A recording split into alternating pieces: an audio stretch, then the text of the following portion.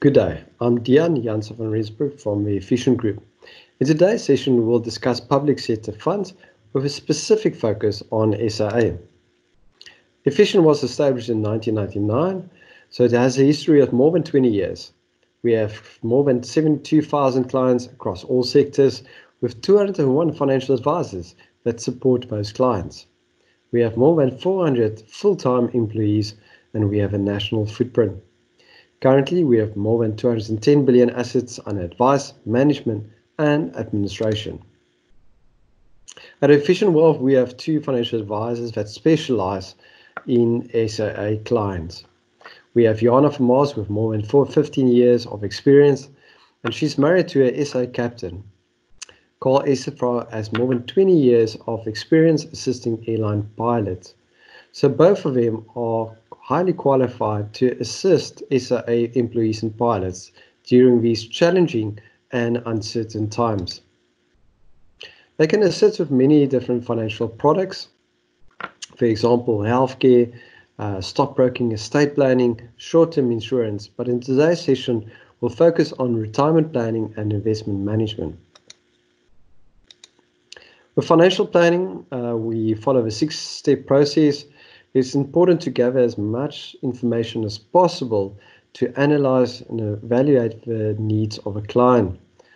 We will use the information to develop a plan, and that should meet the needs, goals, and aspirations of our client.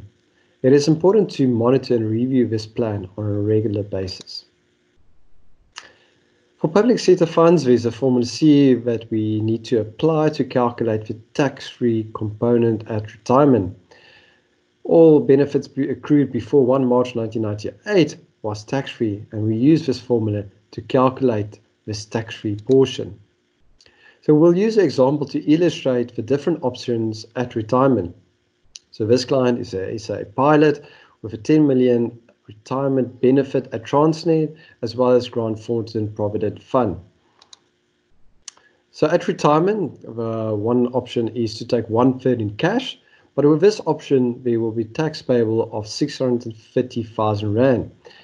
The balance will be transferred to a living annuity without any tax, so the total investment value will be 9.3 million. Option 2 is to only take 680,000 in cash. With this option, no tax will be payable. The balance of 9.3 million will be transferred to a living annuity, thus the total value will remain at 10 million. We analyze what income is sustainable for 25 years for this specific client with the Grant Thornton Provident Fund as well as the Transnet pension fund. The total fund value is 12.5 million. Out of this 12.5 million, we would recommend the income of 40,700 after tax, and this income will be sustainable for 25 years. The additional option is to resign from the Transnet Retirement Fund. With this option, 2.6 million can be taken in cash without paying any tax. The balance will be transferred to a preservation fund.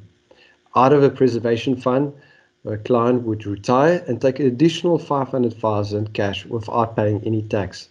So the total cash amount will be 3.1 million without paying any tax. The balance of 6.8 million will be transferred to a living annuity. Fund value will remain at 10 million.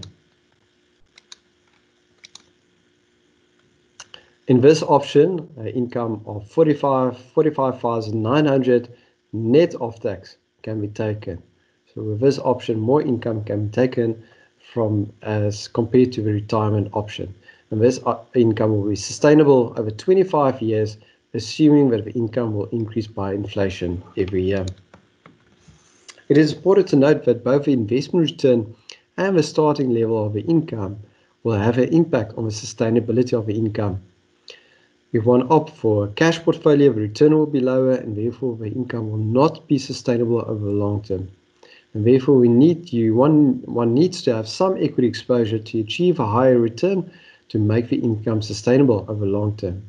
We also recommend starting at 5% income level or lower to make this income sustainable.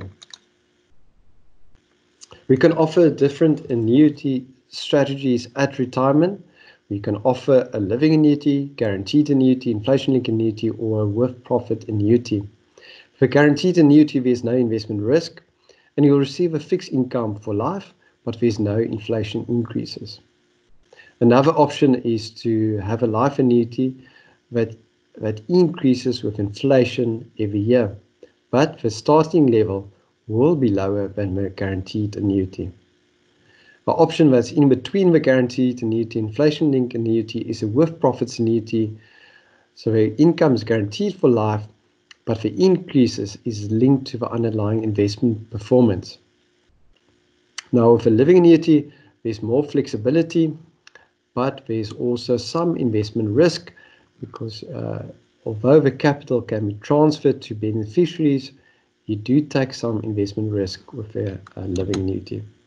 So a living annuity, it can be more flexible. You can select between 2.5 and 17.5% income. So when you need more income, you can increase the income from your living annuity. Whereas a life annuity, it's fixed for life, and unfortunately you can't change that income within a life annuity.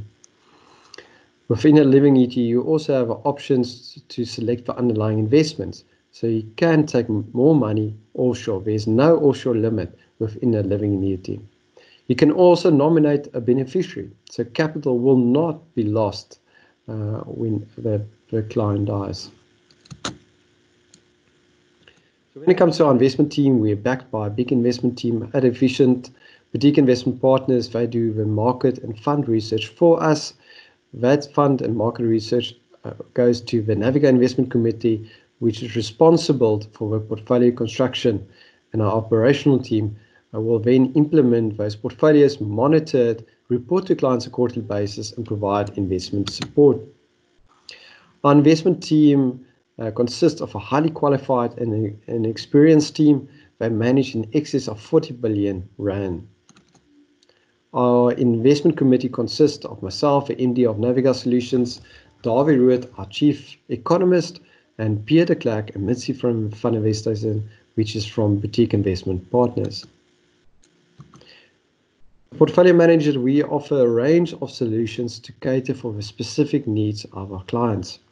We have got access to more than 1,000 unit trust funds in South Africa, so we're flexible. We can select any type of fund.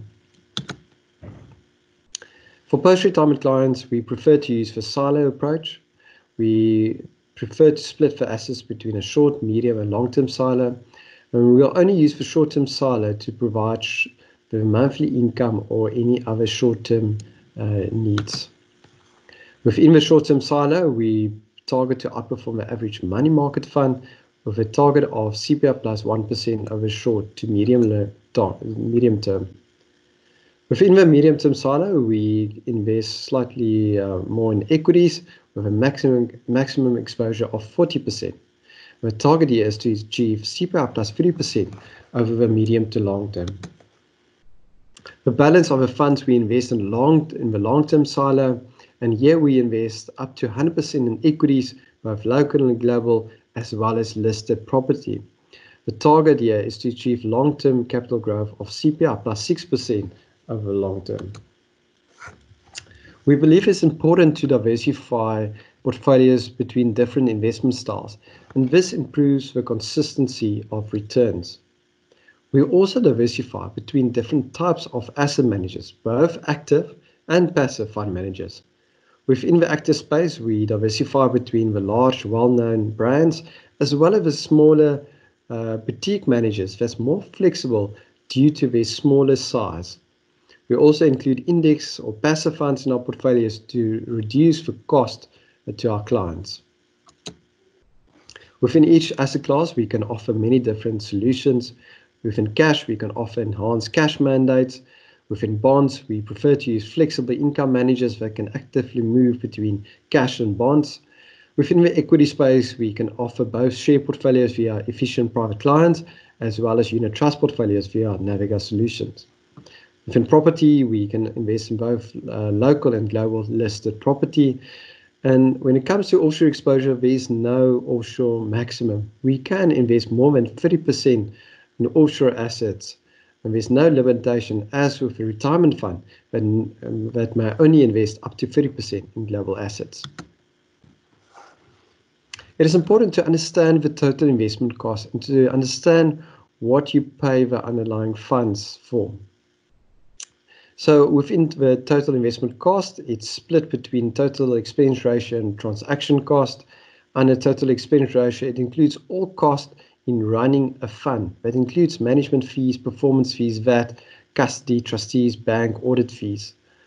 And the transaction cost is the fees that's incurred by trading the underlying instruments, to buy and sell the underlying instruments of a fund. And that will give you a total investment cost. So this is all fees that is applicable in running the fund. It is important to note that a high fee is not an indication of future performance. We've selected here two funds from the same asset manager, 91 Opportunity, which is a quality investment style, and 91 Manage. They follow a momentum investment style. So it's the same category, both are balanced funds, but the 91 Manage has a much higher TRC than the 91 Opportunity fund. One of the reasons is that 91 Manage is more active, so they follow momentum strategy, so they're more active in trading the fund, and therefore the transaction cost is higher than 91 Opportunity. 91 Manage also outperformed 91 Opportunity, and therefore the performance fees for this fund is higher. Both funds outperform their respective benchmarks and the peer group. So as can be seen in this graph, 91 Manage outperformed 91 Opportunity by a significant margin despite the higher total investment cost. So therefore, it's important to note that fees are not an indication of future performance. It's more important to understand what you pay for. Do you get value for money? Do I pay the manager for very specific mandate? For example, an index fund needs to be cheaper because there's no active fund management involved. They only follow the market, and therefore an index fund needs to be a lot cheaper than an actively managed fund. Now, actively managed funds that follow a momentum style, such as 91 Manage, will have a higher fee because they're more active. And within the boutique manager space, due to their smaller size and flexibility, they are able to trade more regular than the large asset managers. And that's why a boutique manager will also have a higher trading cost because they are more flexible than the large asset managers. Then also between asset classes, a low risk portfolio or a cash or bond mandate will have a lower fee compared to an equity or offshore mandate. So understand the fee and make sure that you do get value for money and that the fee is applicable and makes sense for that specific mandate. The total effective annual cost includes all costs that's involved with the investment, and that includes the total investment cost. That's for running the underlying investments. It includes advice fee, administration cost, as well as other fees, which is a model portfolio fee for Navigo. So the total investment cost varies between 0.67% and 1.3%, and that will depend on the specific mandate of a portfolio. Advice fees will vary between 0.4% to 0.58%, including that, and the fee will be determined by the investment size. Administration fees will vary between 0.12% and 0.46%, and once again, it will depend on the investment size. And at Efficient Wealth, we receive preferential fees from all the different platforms. So this fees of 0.12 to 0.46% is cheaper than the normal fee out there. And the other fees is the 0.23% for the management of a unit trust portfolio. We can manage portfolios on different platforms. We're independent when it comes to platform. We're not linked to a specific provider, and we can manage portfolios on these different platforms. And the specific platform that we'll select for a client will depend on the investment mandate as well as the fees that the client would pay. So thank you for joining or listening to the session on public sector funds with a specific focus on SAA. As many mentioned earlier, Jana Vermaas and Carl Esselfra, they specialize in SAA. They've got experience with SAA employees and pilots, so they understand the difficult and uncertain times that you currently experience. So please contact them if you need assistance with your retirement plan or any other financial needs. Thank you. Bye.